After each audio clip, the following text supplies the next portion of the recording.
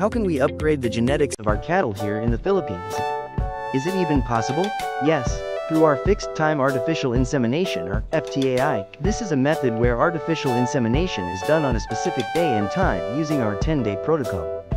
This is a cost-effective reproductive biotechnology that is ideal for increasing the overall genetics of your herd while also significantly increasing profitability in your beef or dairy operation. Step 1. Pre-service examination by ultrasound and induction of new follicular wave or day 0. We check the cows or heifers using reproductive ultrasound to make sure they have no reproductive abnormalities and to identify which ones are eligible for the program. Step 2. Induction of heat and ovulation or day 8. We put heat detection patches on the rump of the cows and give them hormones so they go into heat at the same time. Step 3. Insemination time or day 10.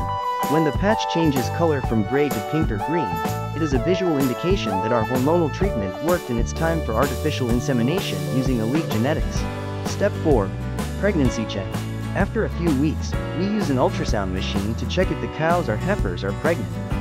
Pregnancy diagnosis is done between 28 to 35 days after insemination, depending on the protocol from our technical team. This varies per farm and per breeding program because no farm is the same. With fixed-time AI, we can upgrade the genetics of our herd and produce more uniform calves, since breeding and calving seasons are fixed. We're happy that more and more cattle farms in the Philippines are using FTAI, like Rancho Consuelo, Victor Ranch, Montesclaros Farms, Haciendas de Naga, and many more. Message us today to upgrade your herd with fixed-time AI.